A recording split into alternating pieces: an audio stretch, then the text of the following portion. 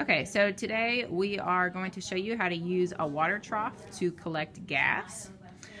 So what we have here is a mason jar completely full of water to the very tip top, and we're going to show you how to flip it into the water trough. So you're going to use a laminated note card, and you're going to slowly, while pushing down on it, flip that into the trough. Okay? And there is a hole that we're going to center the jar over. Yeah. And notice you shouldn't, maybe you have like 1 or 2 air bubbles, but really there shouldn't be a lot of air in the jar. Okay, so we're going to come over here. We have our sidearm flask. It already has our calcium carbonate powder. We're going to quickly pour acid into the flask and then put the stopper on. You'll notice that the gas is now going into the jar. To stimulate the reaction a little bit, we can go ahead and swirl the flask to make sure all the powder is exposed to the liquid.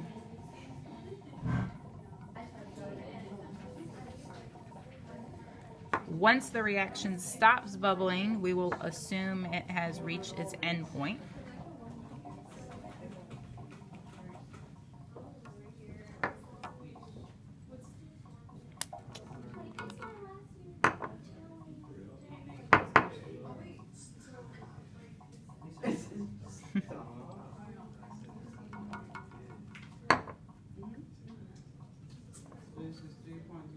That should be good. Let me show them the flask. Okay, so what we're going to try to do, we are going to mark where the water level stops. So if it's below the water level, we would have to raise that up a little bit, but this time it's not. So go ahead and, using a Sharpie, mark the water level of the mason jar. Okay, that should be good. All right, so pull it out. That's fine. Now we're going to go to the sink and we're going to fill the mason jar up to that line we just marked.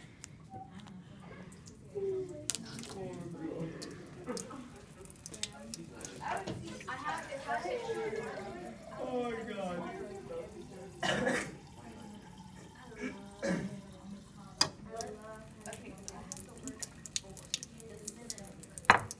Okay, so know that these jars can fit about 300 milliliters in them.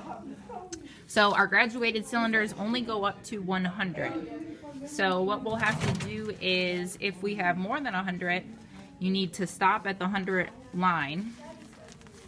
Then we would dump that water out and continue measuring. So you might have to add multiple values together. So you might have two graduated cylinders full of 100, so that's 200 milliliters, and then you might have a third full with like 20 milliliters. So that'd be 220 milliliters of gas that we collected. Okay.